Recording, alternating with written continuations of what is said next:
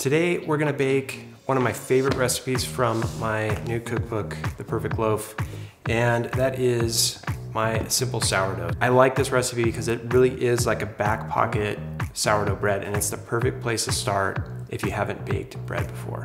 All right, let's quickly talk about the ingredients we need to make this simple sourdough. The first and most important arguably here is the flour. You need 1,100 grams of flour. I like to use medium protein white flour for this, and this is flour that's, all-purpose flour or something around 11 to 12% protein content.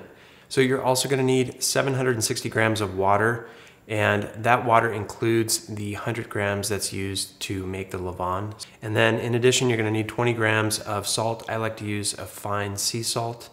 And then you need 20 grams of ripe sourdough starter, and we'll use that 20 grams of starter to make our Levain that ripens overnight.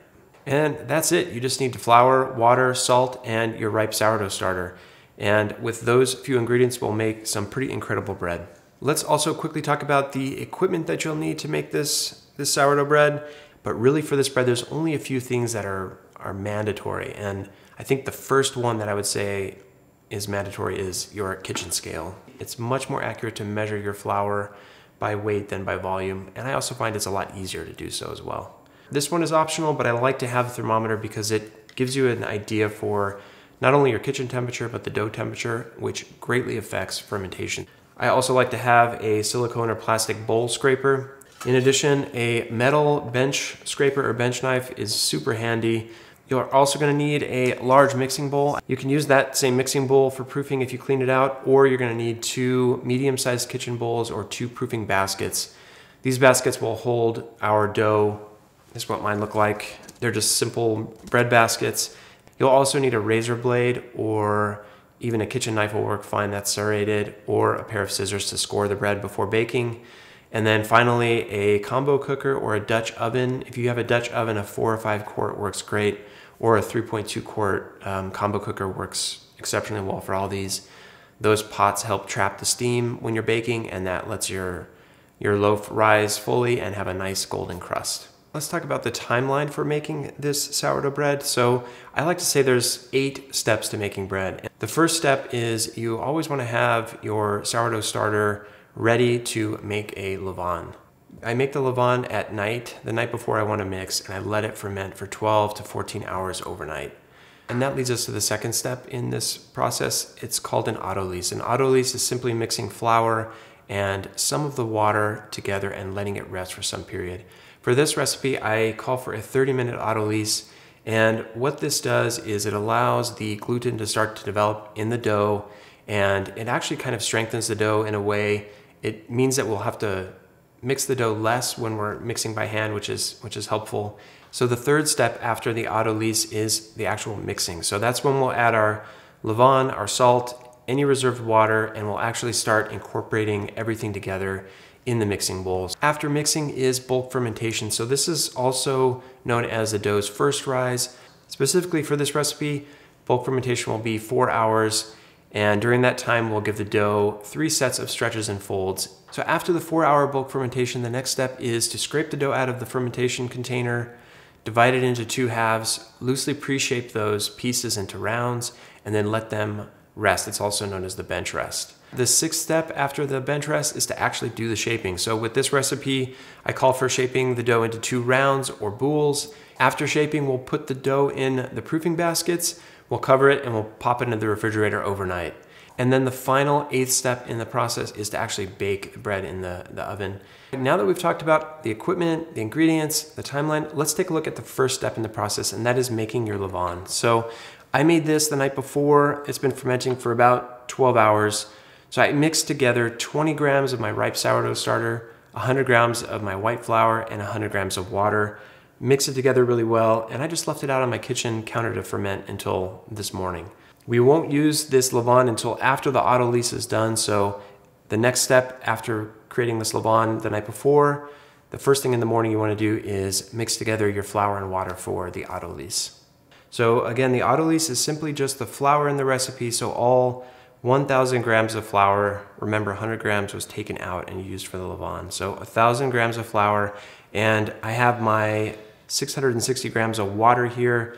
I'm gonna add 600 grams to this and reserve 60 grams for later when we add the salt. Before we mix our Autolyse, I like to recommend taking the temperature of the water you're gonna use for mixing it.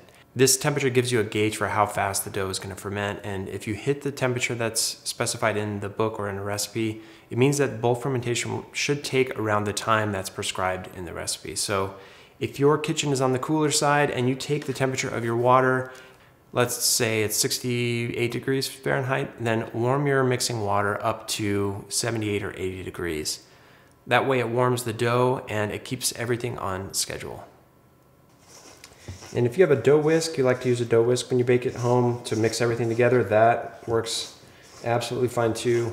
I like to get my hands in here and just kind of have fun with it, but a dough whisk is a little cleaner, and if you like using one of those, have at it. Okay, it's been about, I don't know, a minute. I've been mixing this Autolyse.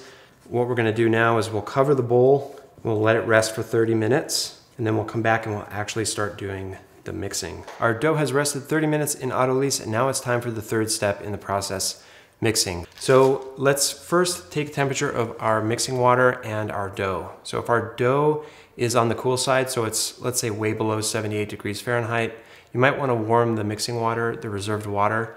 It's kind of your last chance to make sure that your dough reaches the final dough temp of 78 degrees Fahrenheit. If, on the other hand, your dough is really warm, you can cool the water, you can throw an ice cube in there, and that'll help bring that final dough temp down. First things first, uncover your dough. And your dough should look a little bit smoother, and it's still gonna be super shaggy. The first thing to do is add our ripe Levain. So scrape your Levain out onto the top of your dough, and the recipe calls for 220 grams of ripe Levain added. Next, I like to just take the salt, the 20 grams of salt, and sprinkle it over the entire top of the dough. And using your reserved water, wet your hand and pinch all the ingredients together from one side to the other. And at this point, we're just gonna fold the dough over itself until everything is incorporated. It's not gonna be super smooth. It'll still be pretty shaggy, and that's okay at this point. Okay, so I have everything incorporated into a really shaggy mass here. Now what I'm gonna do is about 4 minutes of just reaching down, picking up the dough and folding it over itself. Then rotate the bowl, reach up and fold over. And just continue doing this for 4 minutes. When I fold over, I like to kind of push the dough away, fold up, stretch up and fold over, stretch up and fold over. So you'll notice after 4 minutes, the dough will lose a lot of shagginess, but it still won't be completely smooth. That's okay. Okay, I wanted to show you what my dough looks like at the end of the 4 minutes. So you can see it's super shaggy.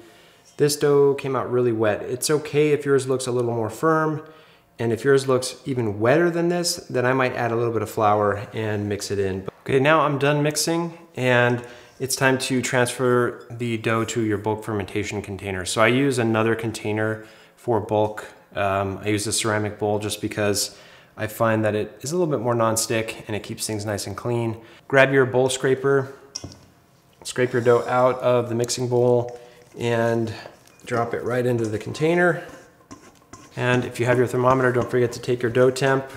This temperature should be close to about 78 degrees Fahrenheit. If it's 72, 74, then expect that you might have to lengthen bulk fermentation just a little bit to ensure that the dough is fully fermented.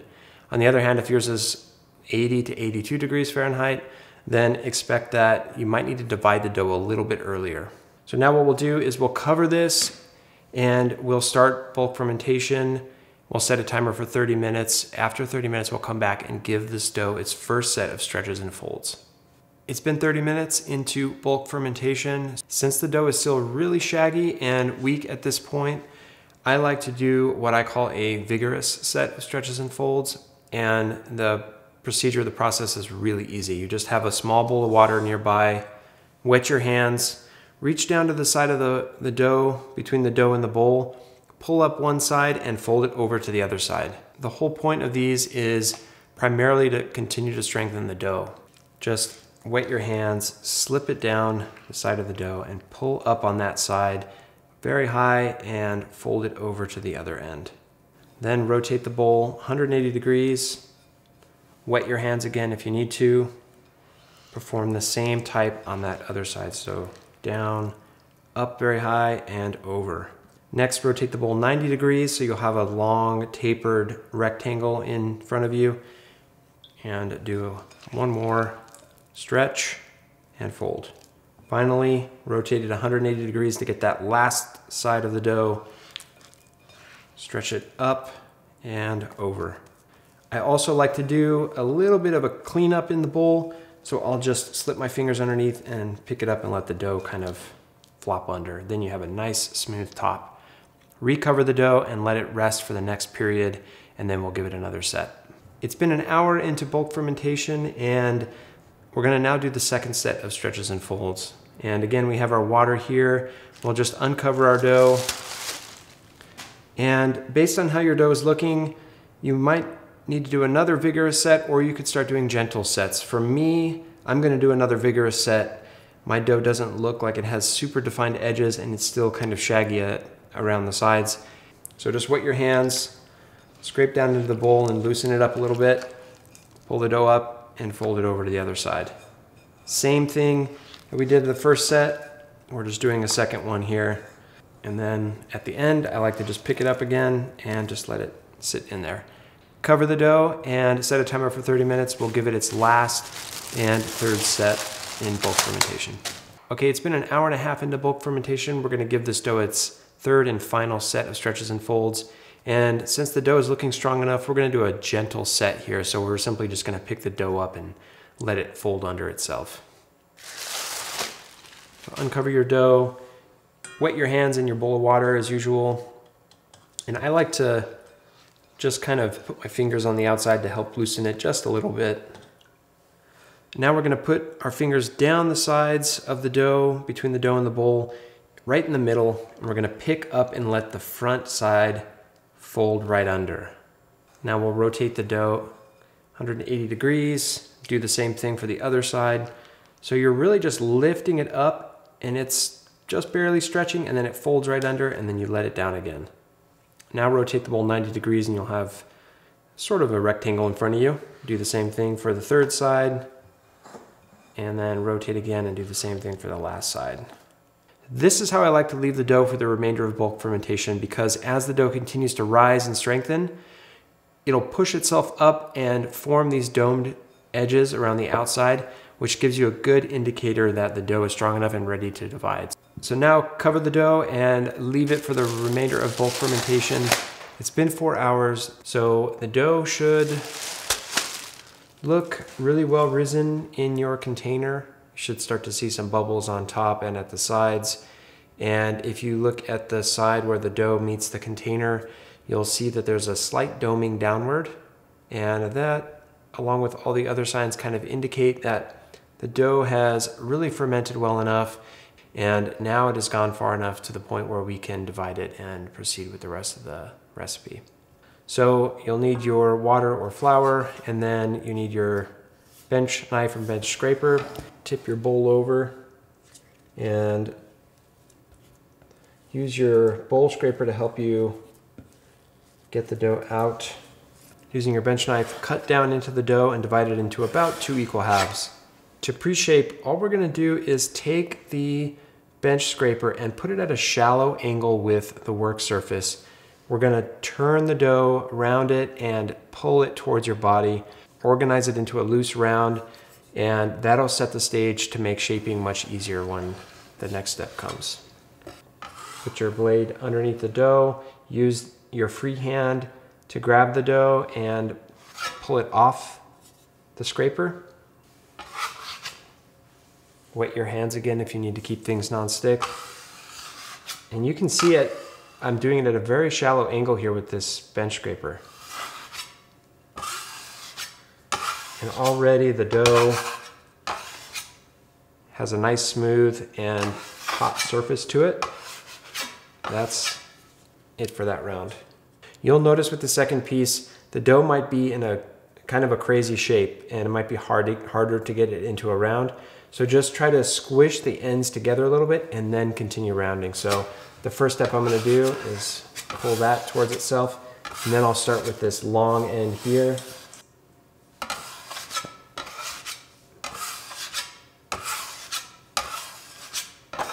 You can see at this point, my dough is not super smooth. That's okay, we're just trying to get it into this general round shape. So set a timer for 30 minutes and come back for shaping. It's been 35 minutes. The dough has rested after pre-shaping, and what was once a loose and semi-tight round has now relaxed outward, and the dough has relaxed enough to where we can start our final shaping and shape this dough into 2 boules or round shapes. The first step before shaping is to grab your proofing basket. If you don't have a basket, you can use any medium-sized mixing bowl. Just lay a clean towel inside and treat it just like I would this basket. What I like to do is lightly dust on a layer of white flour inside. It keeps it from sticking to the basket, and that way in the morning when we go to score the dough, it drops right out of the basket without any sticking. Make sure you have your bench knife and some white flour to use for dusting to keep everything non-stick. The first step is to flour your work surface so that the dough doesn't stick. Then flour the top of your pre-shaped round. And I also like to put some flour in my hands. Use your bench knife to loosen the dough from the work surface and flip it right over onto the floured area. The first step is to take the bottom, fold it up to the middle. We'll do the same for the sides and we'll overlap them. Next, we're gonna take the front part of the dough, the part of the dough that's facing away from you. We're gonna pull it away and fold it all the way down to meet the bottom. A light tap here to seal it, and then we're gonna flip the whole package over. Next, we're gonna use our floured hands to push and tuck the dough under itself using our pinky side of our hand against the work surface. So the work surface is gonna slightly tug on the dough, and it's gonna start to create tension. We're gonna push it and pull. Continue to do this as the dough rounds and starts to tighten. You'll see there's a nice tight skin forming on the dough. And we're not being overly aggressive here. We're doing a really light push and a pull as the dough starts to tighten. Do this as many times as you need to ensure that the dough is in a nice round shape. If it starts to stick, use your flour that's on your work surface to keep your hands non-stick. So at this point, the dough is fully shaped and it's holding itself on the counter. It's ready to be transferred to its prepared proofing basket. Lightly dust in some white flour in here to ensure that the dough doesn't stick inside the basket when we turn it out for scoring and baking. Use your bench knife, pick up your dough, flip it over and place it right in the basket. And at the end, you'll have a dough that's nice and neat. Then I like to cover the dough with a large piece of plastic. If you don't have this reusable plastic, you can also use any of your reusable bag covers or anything really just to ensure that a skin doesn't form on the dough as it's proofing overnight in the dry refrigerator. All right, the oven has been preheating for about 45 minutes. The Dutch oven is inside the oven preheating alongside it. I've just taken my proof dough out of the refrigerator, and you can see there's quite a bit of activity in the dough, lots of fermentation, and a poke gently comes back. So now we'll turn the dough out onto the parchment paper, score it, and then drag it right into the Dutch oven. So the first step is to put on your oven mitt, pull out your Dutch oven, place it on a heat-proof area next to your dough, then we'll score and transfer it right over. So I like to make just a very simple box cut on top. Just imagine a square right on top in the middle, not all the way to the edges, with maybe a 1 to 2 inch border around the side. And then inside that square, I do a little cross just for some decoration. If there's any points that you missed, you want to go in a little deeper, it's totally fine to recut in there just a little bit. Doesn't have to be super deep. You can see it's just deep enough to get underneath that outer skin of the dough and show some of the fermentation bubbles there underneath. Once you've scored it, I like to use my scissors to trim.